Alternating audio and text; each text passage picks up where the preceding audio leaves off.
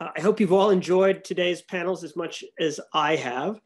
We still have one more treat left in store for you.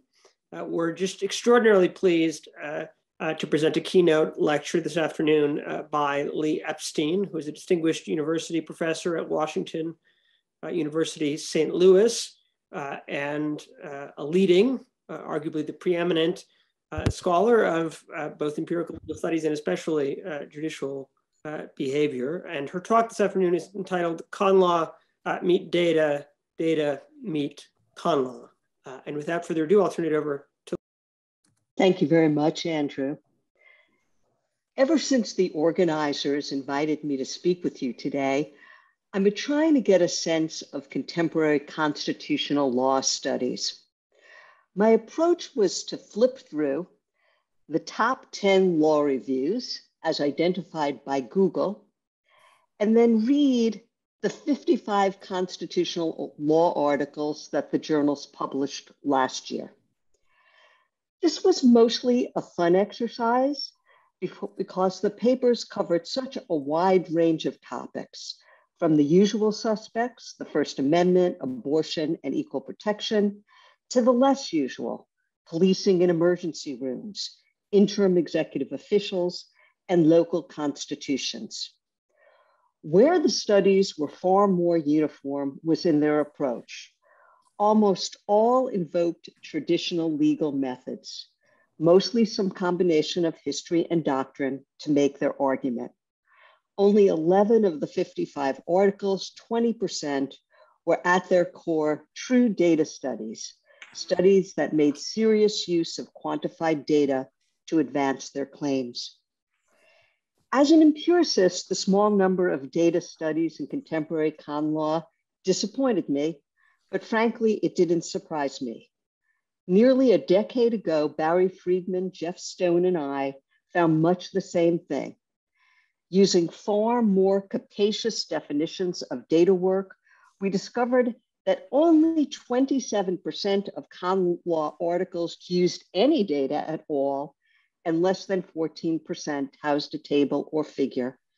These were small numbers in their own right and were downright paltry compared with other fields in law, antitrust, bankruptcy, contracts, and on and on. Now, looking at this figure, some of you might be thinking, the lack of data in con law work is okay with us. We're right to stick to our traditional legal methods. It's scholars in other fields of law who are misguided. Believe me, I understand that thinking. Trained empiricists have been some of the harshest critics of the quality of data work published in the law reviews. And I can imagine many other criticisms as well. Empirical work can be superficial, easy to manipulate to confirm the author's preconceived biases, and most useful only to prove the obvious. And last but not least, data work is sometimes so complex, confusing, and contradictory that it seems to be of little use to the courts. No social scientist will ever forget the oral argument during which the Chief Justice called a measure of partisan gerrymandering sociological gobbledygook. As a general matter, Roberts isn't wrong. Empirical studies can suffer from many ills, but really any methodological approach could be challenged on similar grounds, including traditional legal methods. You know better than I the devastating critiques of originalist studies, and doctrinal analyses are subject to some of the same criticisms, especially over cherry-picking cases and materials. Besides, serious data studies have advantages over traditional approaches. Not only do they have the potential to provide answers to important questions about law and legal institutions, they also allow us to gauge the uncertainty of our answers and to gauge our uncertainty with some degree of precision. Let me provide a very simple example. Many contemporary commentators Something's wrong here. Okay, I got it. Many contemporary commentators, as you probably know, have pointed to the Supreme Court's historically low approval ratings based on a Gallup poll. But what does the poll data actually show? Looking at the raw data, they seem to support the claim that the court's approval rating dropped from an average of 49% in July 2021 to 40% in September 21. Moreover, 40% approval is lower than the previous low of 42% in 2016. But because Gallup didn't talk to all Americans, in fact, the survey is a random sample of 1,005 adults, there's uncertainty about all these percentages. Gallup quantifies this uncertainty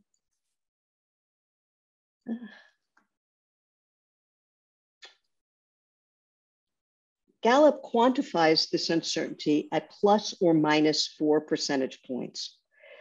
This means that our best estimate of approval of the court in September 21 is 40%, but it could be as low as 36% or as high as 44%. Ditto for 2016. In other words, there may be no difference between 2016 and now, or it's possible that 2016 was actually lower than 2021.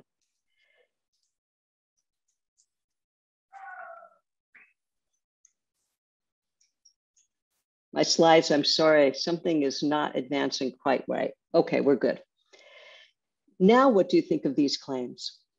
I'll let you decide, but aren't you glad you have an estimate of uncertainty? An estimate only a data study can provide. So again, and to be sure, I don't want to claim that data work is a panacea. It isn't. But in a world that produces vast quantities of data on a daily basis, data that we have the capacity to collect and analyze, we are more than able than ever to test our assumptions, to answer important questions, and ultimately to make contributions of academic, legal, and policy consequence. Sometimes we'll come to reasonably firm conclusions. Sometimes we'll learn that what we know, or what we thought we know, is in fact more uncertain than we believed. In any event, to the extent that data can help us get a better grip on reality, it seems useful to try to gain that understanding. Now, these are general claims about the value of data work. What's the value of data work for con law scholarship? More pointedly, what's in it for you, a group of distinguished con law scholars? That's what I want to talk to you about today. So that there's no mystery about it, my answer comes in 2 parts, if my slides will ever cooperate here. First, con law is full of questions and assumptions that beg for empirical analysis. Answering these questions and testing these assumptions has the potential to advance our knowledge, to update the entire agenda of con law scholarship. The second part follows from the first. Because con law is rife with untested empirical claims, data also have the potential to inform the work of judges, perhaps leading to better court decisions, or at least decisions that rest on firmer ground than, say, cherry-pick quotes from ancient English cases, old treatises, and letters from the framers. Let's start with the value of data work for the scholarly agenda. I want to be really concrete here, and you can help me out. Think for a second of claims in constitutional cases that rest on some sort of empirical assertion, assumption, or prediction. Here are a few that come to mind for me, all from Supreme Court decisions.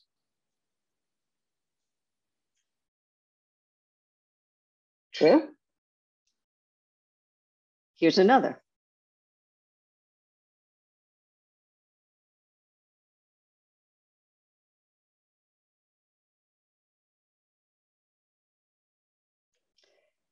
And here's a more recent one.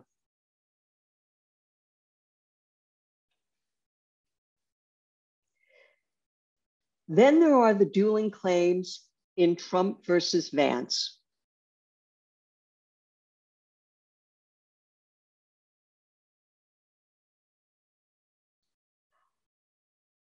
Who has the better case? I'm sure you can come up with many other examples. It's the larger point, though, that shouldn't be missed. None of these claims can be assessed using traditional legal methods, but data work could and has helped. I think here, for example, of a study by Rebecca Brown and Andrew Martin, which asked whether Justice Kennedy got it right in Citizens United. Is it true that campaign spending doesn't affect the electorate's faith in democracy? Testing this claim could have taken several different forms. Brown and Martin decided to conduct a survey experiment. Here's one of the hypotheticals they posed with the experimental conditions highlighted in green. Take a second to read it.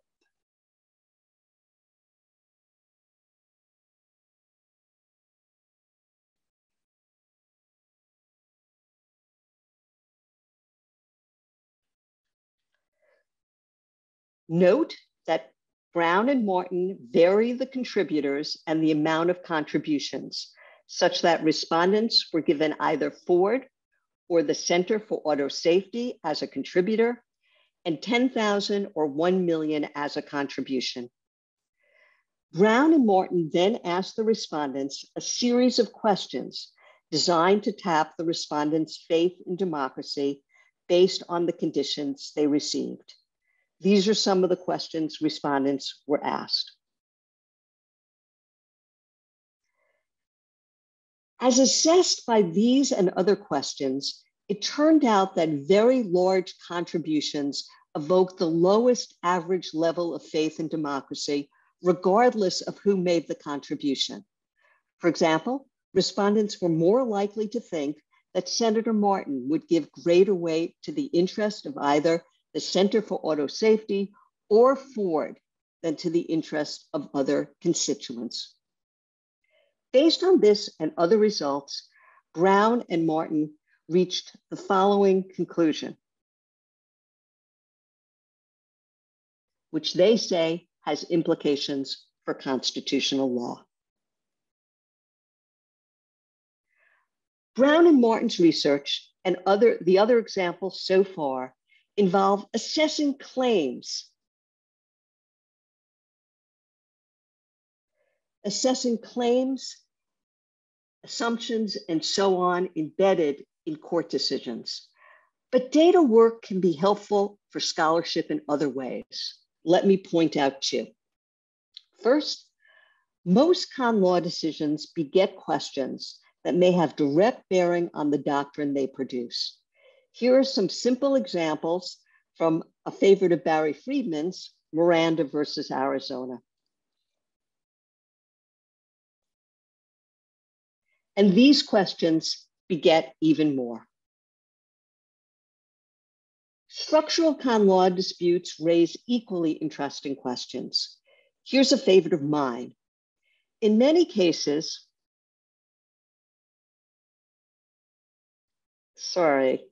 having a little trouble here. There we go.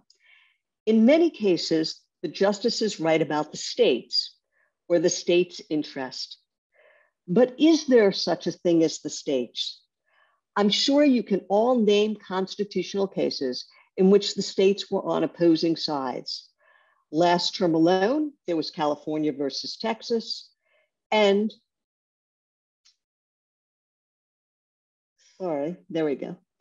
and Fulton versus City of Philadelphia, in which the states filed dueling amicus curiae briefs.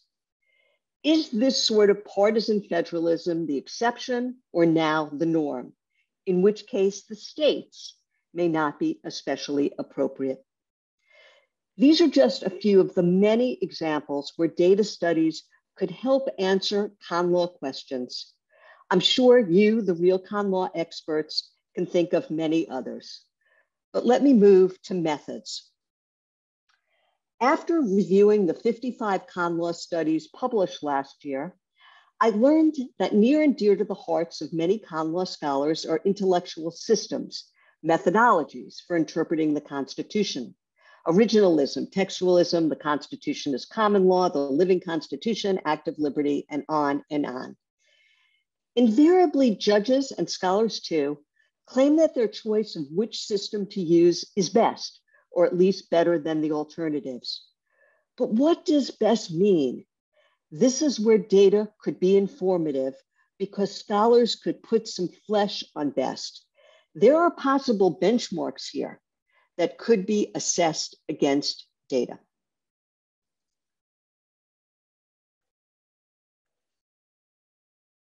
To my mind, the data projects we've just discussed, along with scores of others, could fundamentally change the landscape of con law scholarship to the benefit of the entire community of scholars. But these data projects pertain mostly to the output side, assessing assumptions or claims embedded in court decisions, or the methods they use. What about the input side, influencing what judges say before they say it? I raise this because it seems that many con law scholars aim their work at the judiciary, especially the Supreme Court. Is there a judicial market for data work? The data suggests yes. Indeed, by several indicators, the justices, despite all the chatter about history and text, are increasingly relying on data in their constitutional decisions. Here's one indicator from a project I started some years ago with Dick Posner and Bill Landis and have now updated through the 2020 term. We located the Supreme Court's 2,000 plus con law decisions and then identified citations in those decisions to articles published in traditional law reviews versus social science type journals. This graph shows the percentage of con law decisions citing at least one law review article or at least one social science article by Chief Justice era. As you can see, traditional law reviews relative to social science journals serve as the court's primary source of external information. That seems right. The law clerks are most familiar with law reviews.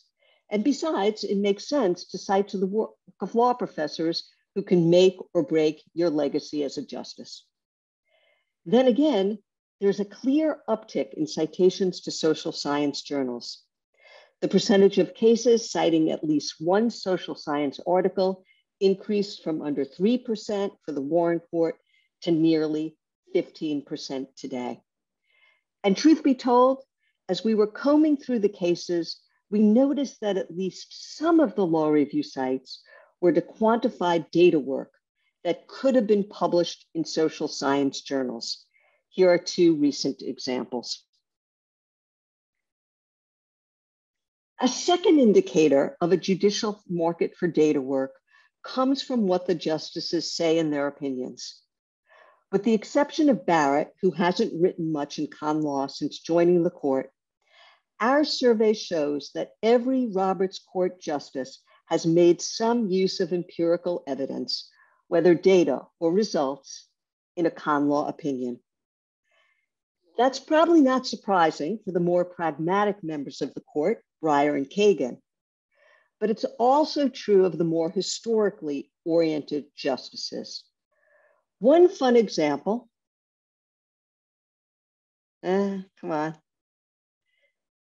One fun example comes from Navarrete versus California, which dealt with whether an anonymous tip could justify a traffic stop.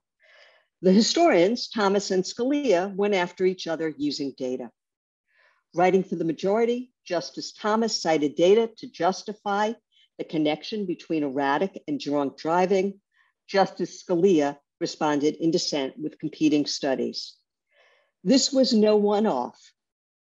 Just last term, Thomas mentioned empirical studies in Kansas versus Glover, and it was Gorsuch who cited the empirical jury studies in a quote from Ramos we looked at a few seconds ago.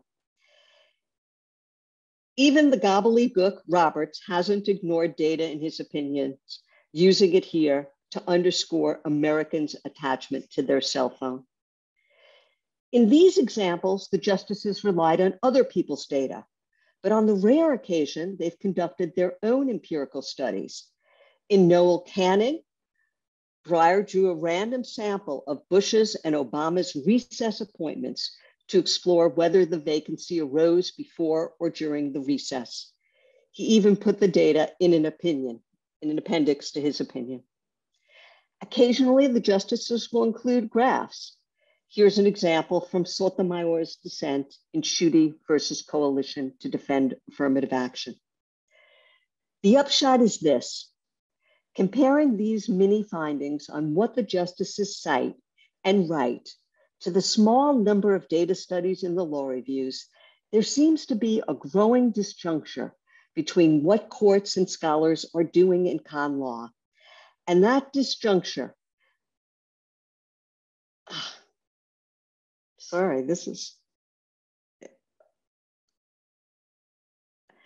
there we go. And that disjuncture means that scholars are missing opportunities to inform judicial work. It's also a gap that may well grow as more and more of our current undergraduates, future judges, are trained in and skilled at empirical analysis. It may be only a matter of time before data and the results of empirical studies become facts that judges will not only cite, but also refuse to ignore. And honestly, judges need your help because they sometimes make claims and predictions in con law cases that data studies simply belie. Here's a view from Roberts' dissent in the same-sex marriage case.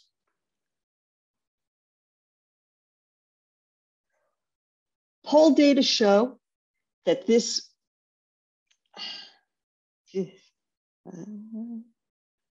there we go. Poll data show that this wasn't exactly true at the time of Obergefell, and it certainly doesn't hold today.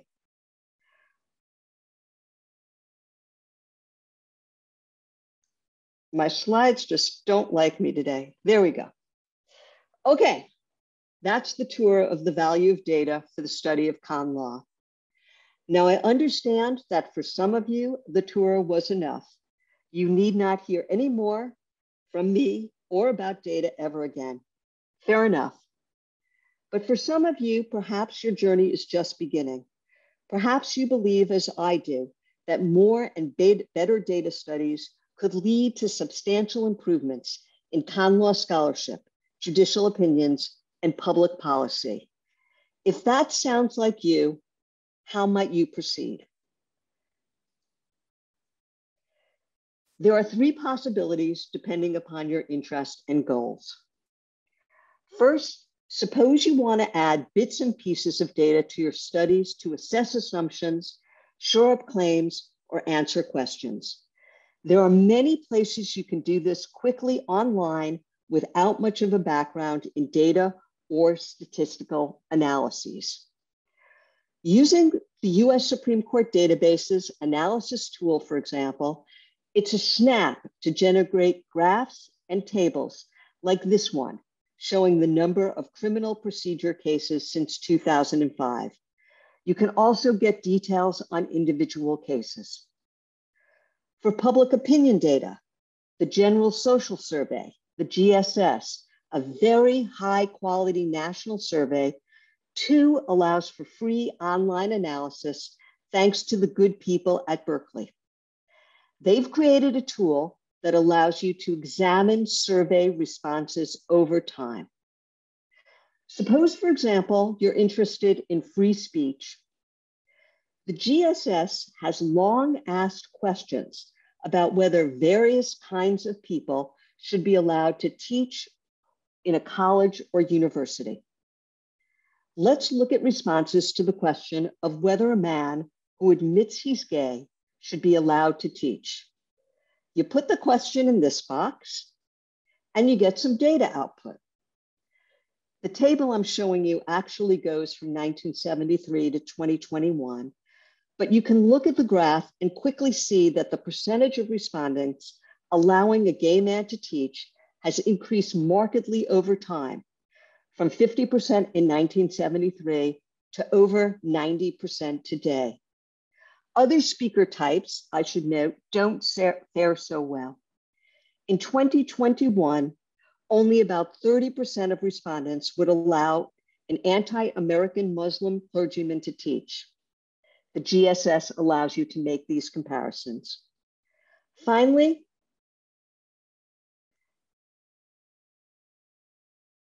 come on, all right, don't want to do that. I guess there's some, there we go. Finally, there's the Comparative Constitution Project's website, which lets researchers examine many aspects of constitutions across time and place on a specific topic. Here are some graphs generated by the site showing whether the country's constitution requires the state to provide education free of charge. 70% do. You can also compare the actual constitutional texts on a range of topics. Here's Saudi Arabia and Ireland on education. So that's one possibility for integrating data into your studies. A second speaks to those of you who might be interested in conducting full-fledged data study, but don't want to learn all the ins and outs of doing data work. If you fall into this category, you could collaborate. We saw an example earlier where Rebecca Brown, a great con law scholar, and Andrew Martin, a great statistician, collaborated to produce a really first-rate study and one of interest to social scientists and con law scholars. If you look around your school, it shouldn't be hard to find someone, whether a consultant, faculty colleague, or even a PhD student, who would be interested in working with you on a data project. You'd bring your rich substantive knowledge and your collaborator research, design, and methodological expertise. Finally, if you're interested in designing and executing studies and analyzing data on your own, just about every social science department offers a menu of introductory and advanced methodology courses, and many schools of engineering, perhaps combined with departments of computer science or math, offer certificates in data analytics. However you decide to proceed, I can't help but believe that even a dose of data will lead to a consequent increase in the policy relevance and academic impact of constitutional law studies. Thanks for listening. I'm very happy to take your questions. Thank you so much, Lee. If you have questions, please type Q into the chat.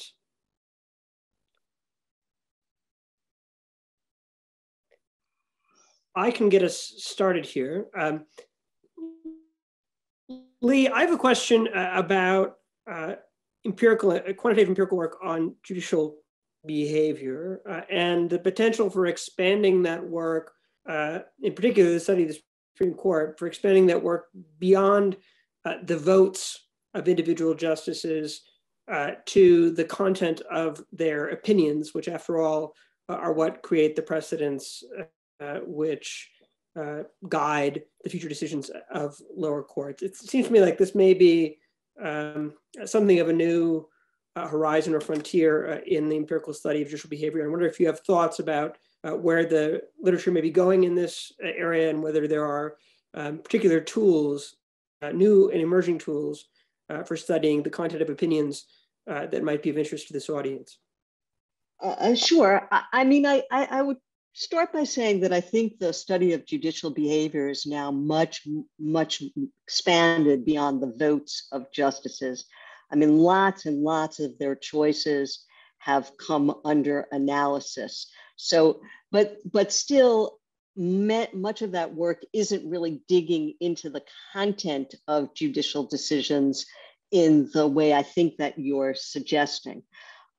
There are certainly, I want to say that we're taking baby steps at the moment with serious analyses, and I would say automated analyses of judicial decisions. I'll give you a very quick example of something we just finished. not exactly on the content of judicial decisions, but using language to study a feature of judicial behavior, and that's aging on the Supreme Court. So researchers in Alzheimer's research have noted that there are certain linguistic markers that are suggestive of cognitive decline, sometimes serious cognitive decline. So we've taken some of their linguistic markers and applied them to questions that justices asked during oral argument, and use that to kind of assess aging, if you will, on the bench. So there are a lot of efforts right now. The biggest single problem I think that confronts this sort of work is a lot of the work depends on kind of dictionaries. You know, and in our study of aging, we have these validated linguistic markers, the use of filler words, for example, or non-specific nouns. A lot of these dictionaries that have been developed, they haven't been developed for legal language, for courts, for the kind of writing that judges do. Nonetheless, they're being applied to those judicial decisions. And I personally don't think that makes a lot of sense. And I know a lot of other researchers in the field do as well. So I do think this kind of work is going to depend greatly on collaboration with lawyers to develop the kind of dictionaries that are needed to do the serious content work. That's a long answer, but. Thank you very much. Next question is from Guha. Yes, so one thing I worry about with respect to survey results, it really depends on kind of how you use it. And we see, especially with Bostock, a lot of scholarship that uses like MTurk and these kinds of mechanisms to get, survey answers. And I found that there are like lots of sort of methodological problems with that. Like, are the survey respondents really, thinking about these questions, and these questions are really difficult to answer. And I just wanted to know if you had any reflections on those kinds of methodologies that are coming up to provide the data for some of these, really contestable questions. Thank you. That's an excellent question. So let me distinguish between two kinds of surveys. One kind of survey is what you're used to. You're asked a particular question, on a 7-point scale. Are you a Democrat, a strong Democrat? That sort of basic survey question. Then there are experiments embedded within surveys, and that's the Brown and Martin survey, the Brown and Martin research that I showed you, where they embedded actually an experiment within a survey. We worry a little less about those because we are randomly assigning the respondents to one of the conditions.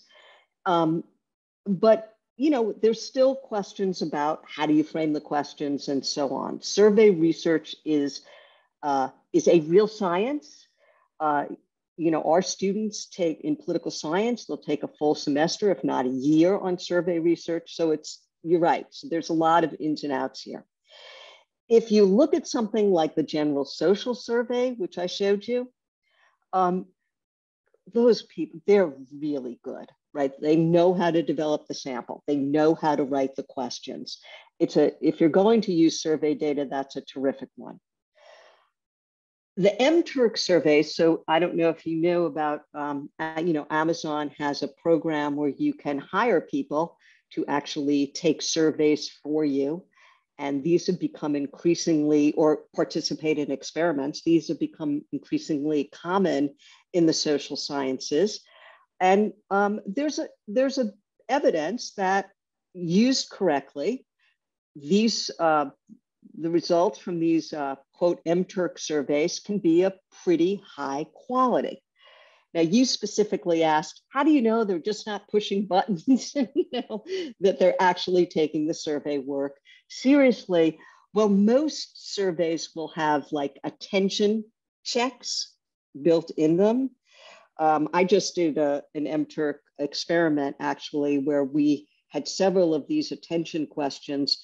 And one was like, don't answer this question, if you're paying attention.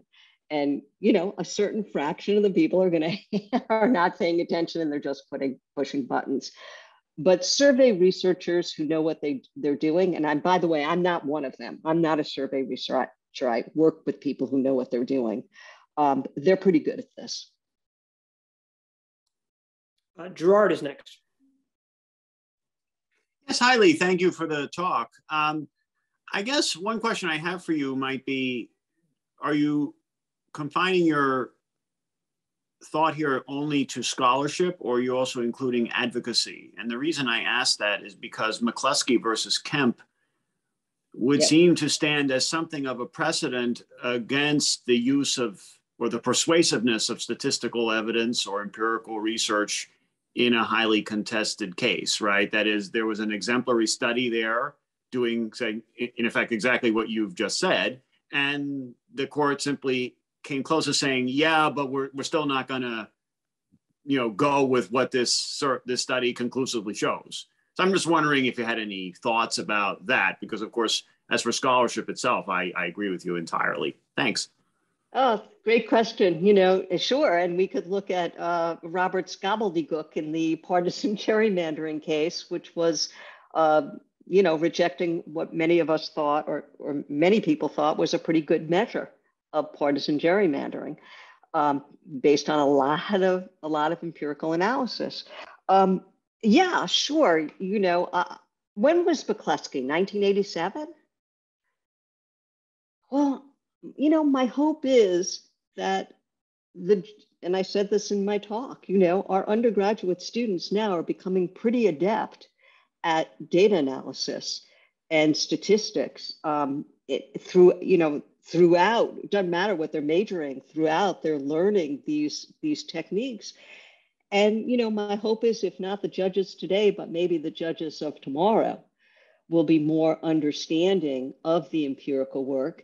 And I think advocates have to do a good job explaining it to the judges. They don't, I've trained judges in statistics and empirical analysis, and they need explanation as to what's going on here. I think the most important aspect of the statistical work for advocacy, to me, is the ability to express our uncertainty about our results. You can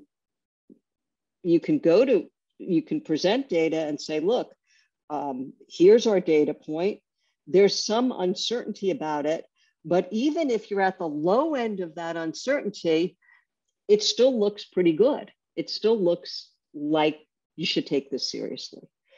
So yes, I think judges, as they come up, are going to understand statistical work more. And for the judges on the bench, I think they need explanation as to why this is useful, valuable, if they care about implications of their decisions. Tony Massaro. Hi, I really just have an observation. I so appreciate your work, and just talked about it with my first year Con Law students. I'm especially interested in the work on judicial voting patterns, and the more sophisticated it gets, I think it undermines the justices at rest claims about what they're doing when you've got increasingly sophisticated data about what the justice in action is actually doing. So keep it up. I think it's great. And yeah, I share Gerard's concern about selective use of data or poor use of it. I think of the interactive violent video case, and relying on studies that nobody in the field really thinks were the best ones. But I think it's better than not having the data. So thank you for your work, and thank you for coming to this. Thank you, Tony. It's really interesting. A lot of times I get exactly the opposite response to my work, where people would say, aren't you harming the judiciary? Isn't all this data harming the public's view of courts? My answer is always usually something like, there's very few examples I can think of where more information is worse than less information. So I think the public should, I think, have an understanding. And I don't think it's particularly undermined the courts to have that understanding, because I think the public knows that on some occasions, in some kinds of disputes, the justices are highly partisan and highly ideological. Aaron Kaplan.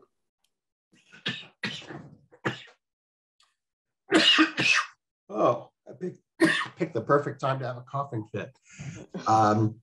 Thanks for your presentation. I had a question that is in some ways similar to Gerard's. I mean, there's some lines of cases where it feels to me like the best explanation for the judge's ruling is they just don't like numbers. Like if you think of the Michigan affirmative action cases, the plan that went through was the one without numbers in it, and then the one that flunked was the one with numbers in it, and then similar for Washington v. Davis and so on. So there's some education that has to happen there on the front end. But what I'm especially wondering your thoughts on are the studies that are specifically designed to test an empirical statement of the courts that came out in a court opinion. And one I use in civil procedure all the time that you may be familiar with involved Scott v. Harris. It was a car chase case where the Supreme Court said, oh, no reasonable juror would ever think X. And then there was a study with a bunch of focus groups, and they said, yeah, lots of these reasonable jurors thought X. So I know you're not in a position to answer the question of can the Supreme Court justices be shamed? But I am wondering, as someone who selects research projects, how would you rank, the value of, hey, they just made an empirical assertion and now we're going to test it and see if they're right or not. To me, that has a lot of value. Again, I'll point to the Brown and Martin study, because that's exactly what it was, right? They wanted to test an assertion that Justice Kennedy made in Citizens United about contributions undermining faith in democracy. And I mean, that's are they going to overturn Citizens United tomorrow? No. But, given who's on the court, but at some point, there may be justices more sympathetic to those kinds of arguments. That goes back to what Tony said. There's going to be a lot of motivated reasoning on the court. They're going to use what they want to get to the conclusion that they want. But that doesn't undermine the value of assessing these assertions. And, at some point, who knows? In the future, the more this kind of evidence builds up, the more it speaks to me to rethinking some of these decisions. History has played that role. Look at the switch from Bowers to Lawrence. I mean, the historical evidence was, at least the justices said, was convincing to get them to rethink Bowers. So I don't know why data can't play a similar role. Eunice Lee. Hi, Lee. Thank you so much for this really fascinating presentation. And I guess my question was along the lines of what constitutes data. And I guess related to that, methods. So sort of similar to Aaron's line of questioning, I was curious to know what types of data generated how are needed and are persuasive. We've talked, I know, about survey responses. Aaron mentioned focus groups, but there's other types of data, in the universe of data, qualitative coding data. My own training, I think it's probably the least persuasive form of data, which is ethnographic. But I just wanted to hear more of your thoughts on, sort of the range of different types of data analysis that could be useful. Well, there's an old saying, data are data, methods are methods, right? Which you pick should depend on your project. right? And for some projects, the only data that you're going to be able to collect are ethnographic data, right? For some projects, you can quantify some phenomenon and collect millions of observations. It really depends on the project, your interest, and your goals. Now, the one thing about the kind of quantified data study, or even just a piece of quantified data, is that you can assess uncertainty. And that's hard to do with other kinds of data, to apply kind of statistical analyses to get indicators of uncertainty. I mean, not to put too fine a point on this, everyone here, but the whole field of statistics is really about quantifying uncertainty. So if you want to get, to gauge how certain you are or uncertain you are about something, then you're going to have to do probably some kind of statistical analyses. But I am completely agnostic as to data methods. Really just depends on your project. Shalom. Thanks so much for the presentation. I had a question that's kind of along the lines of Guha's question, I think. And so I think, I think the basic thrust of your argument or presentation is that data is good and we should look for more data in the world. And I think what you mean is like accurate data is good. And I guess my concern is about inaccurate data, because inaccurate data is worse than no data at all, I think. And so I do worry about scholars and especially about judges who are not trained in distinguishing between accurate and inaccurate or good or good methodology or bad methodology in data. And so you worry about motivated reasoning. And so one question I had, among others, is do we have data on the data that judges cite? So do we have data on how often they cite accurate or good, or data that's based on good methods versus how often they cite data that's based on bad methods? You can do the same thing for law review articles. So instead of kind of cataloging how often they cite the studies, but how often do they cite the good and bad studies? Oh, that's fun. I don't know. I don't know the answer to that question. If there's been a study on data, the quality of data, the one thing I will say is that there's certainly benchmarks that we use to assess, the quality of a study. So we're going to look at things like the validity of the measures, the reliability, just the research design, the identification, all kinds of things that we're going to look at. But, I honestly don't know the answer to that question if anybody's done that kind of study. I think it goes to your broader, because if they're using bad data, then maybe more data, maybe we don't want. Sure.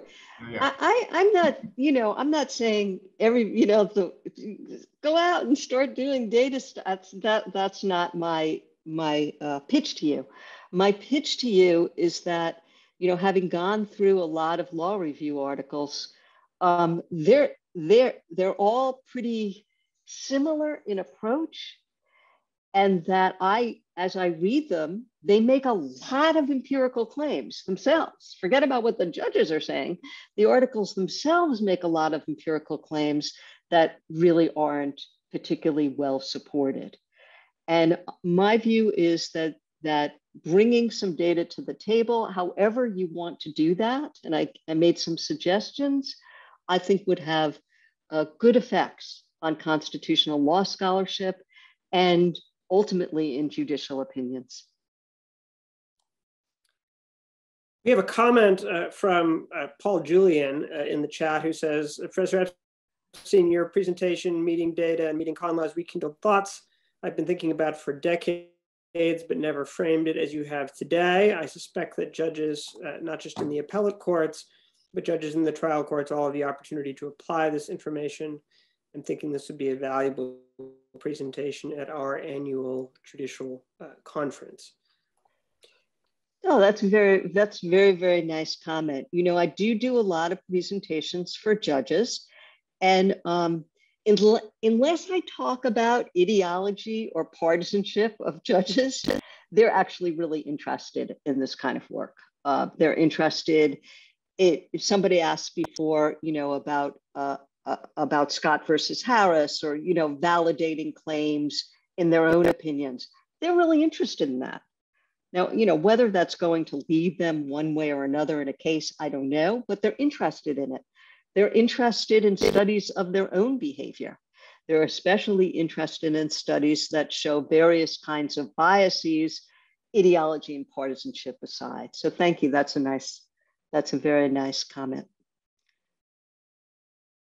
I had a follow-up question, which I think builds on Gerard's and Erin's questions earlier, which is maybe a different way of thinking about the same question, which is whether the empirical research, including your extensive empirical research on the role that ideology plays in judicial decision-making, makes you more pessimistic about the impact that additional quantitative or empirical research might have on judicial decision-making, if that decision-making is in fact primarily motivated by ideology rather than by the arguments of parties or legal doctrine or presumably empirical facts.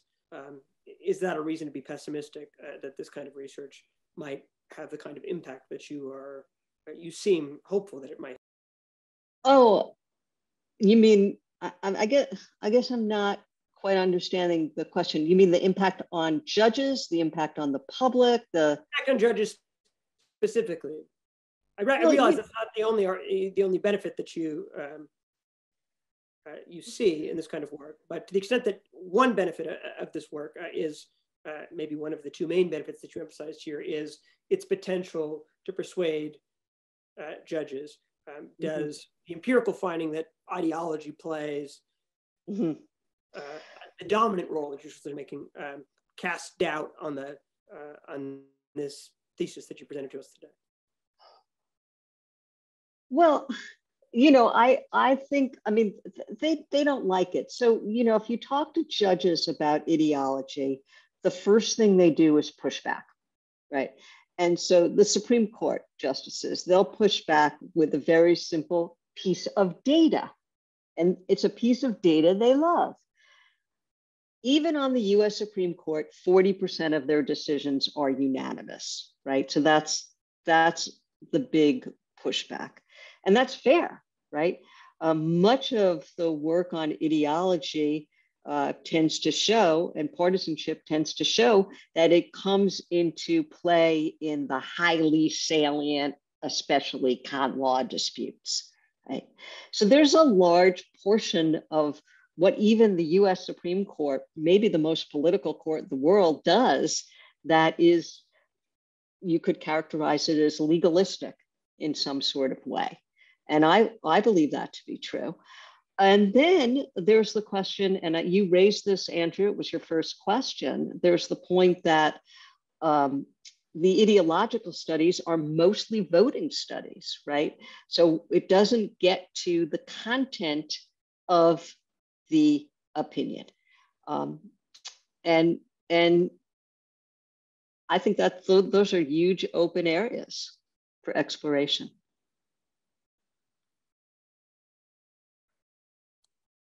Thank you very much, Lee. Do we have any other questions?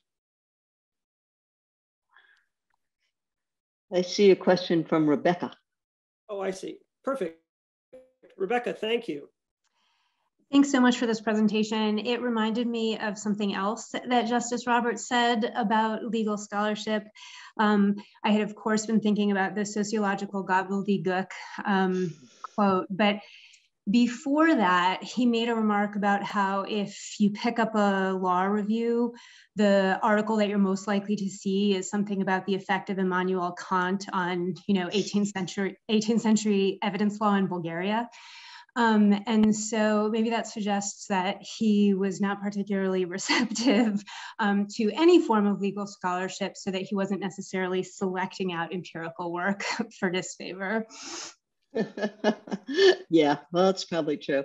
But if you produced a study showing that the Roberts Court, that John Roberts has done a remarkable job bringing doctrinal coherence, consensus, stability to the law, and you use numbers to do it, I'm sure he would love that.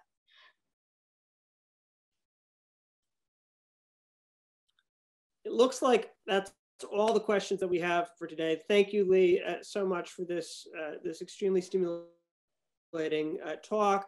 Thanks to all of you for joining us here today and sticking it out through a long series of panels and this fascinating lecture. On behalf of the Rehnquist Center and my co-organizers, Shalev Roisman, Eunice Lee, David Schwartz, and Rebecca Aviel, we're just extremely grateful that you have helped us to make this such an enjoyable event. And we very much hope to see many of you in Tucson next year in person. Thank you so much. Thank you.